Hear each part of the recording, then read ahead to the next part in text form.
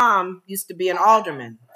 Call her doctor at 17. Teen.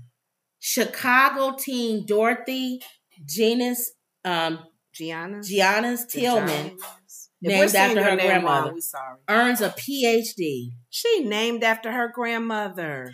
After earning her bachelor's degree at 12. Come on, somebody. And a double master's degree at 14. She was already being groomed. They would show a lot of photos of her and her grandmother and her mom.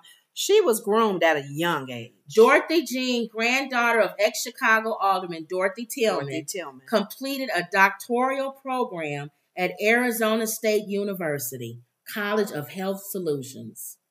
I'm proud of her. Dorothy Jean Tillman describes herself as just a Gen Zer. Oh, Generation Z. These new kids, that's their generation. New name now. She, like many 17-year-olds, likes to dance, paint, and hang out with friends. She's heading to Amsterdam in March for her 18th birthday and will graduate in May, standing shoulder to shoulder with her peers. But Dorothy is not about to finish high school. She's graduating from a doctoral program at Arizona State University. After successfully defending her dissertation and earning her Ph.D. in integrated behavioral health. Her research focused on reducing stigma among college students about using campus mental health services. There you go. Chicago's finest. It says her achievements at an adult age would be considered remarkable. But she was 12 when she got her college degree. Beautiful. And a double master's at 14. Come on now. Come on. You don't hear these stories a lot, especially with people of color, Black women. Beautiful. The Bronzeville team, so they live in Bronzeville, dedicated herself to STEM, science, technology, engineering, arts, and math education, founded by Dorothy, STEAM Leadership Institute in Chicago, and the West Cape Town, South Africa. She also advises the Guyanan government on STEM education and programs for youth. We know STEM here because we've worked with some of the girls that said no STEM programs. Black girls too. I love it. There's an organization in this area called Chocolate Chips. It's a STEM program. Beautiful program. My God, they opened the world of math and science and technology to these Black little girls. Yep. She said that her journey hasn't always been easy. Not having the same things that my peers had, not getting to go to school dances and join school groups were what I really was missing out on. She said, I bring that to parents' attention before they think about homeschooling their kids. Yeah, that was one of the things that a family member, a friend of ours, she homeschooled all of her kids, but she had to connect with the local schools for other extracurricular activities or other activities so the kids can engage with other kids and not just be home all the time. I would let them do that, but I would also, if you homeschool, like you said, I would let them hook up with kids in the neighborhood or whatever. Yeah. They need that interaction. She says, I wouldn't be here without my mom. I wouldn't be here without the intelligence that she has and the way she can foresee things and know they're going to be big. My granny also taught me a lot. Just sitting around with her at the kitchen table and learning from her. I gained so much from that.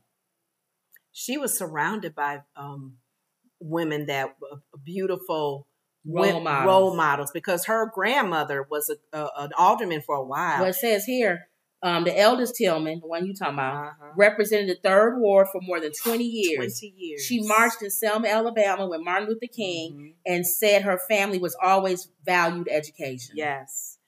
She was known, if you were to ever do Google her grandmother as an alderman in Chicago, she was known for the hats. Yeah, she always had a hat on, different kind of hats. Dorothy Tillman.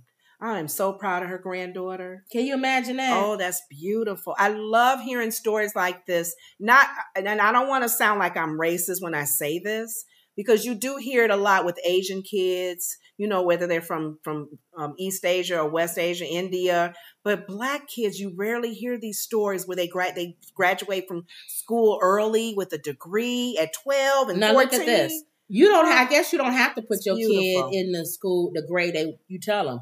Her mom, she said, noticed that she was gifted at a young age and well above her years. So when she was little, she put her in high school level classes. Her, yeah. So you don't have to put your child in a low class. If your child can test high, you can skip grades. Skip grades, because challenge them. Why would they have to be stuck in a grade because of their age? Now, she came out here. At 10 years old, Dorothy enrolled at the College of Lake County. Really? Where she majored in psychology and completed her associate's degree in 2016. That's our neck of the woods. Wow, she was out here. Okay. She excelled in her courses. Her mom said, though professors at the College of Lake County initially didn't want to teach someone so young and didn't think she could handle the material, the president of the college had to grant special permission. And her grandmother gonna push that. Dorothy Tillman don't play. She then completed a bachelor's degree in humanities at Excelsior University in New York. Her mom then encouraged Dorothy to pursue her doctorate. And she hesitated at first, but then she went ahead. She kept going. She didn't rest. She didn't stop. She kept going. Education. She kept going. She must love education. She must love learning. 17 years old and a doctor. She's a doctor. With 2 master's degrees. That's beautiful. And I love hearing stories, because we have family members that are like, one family member that is young, under 30. Yep. Bought her home. She has a home. She travels. She has her master's. Yep. And she's not 30. Isn't that, we waited so late to get stuff. It's like, now, when you hear young people doing this, now every day I always try to put something in that's funny.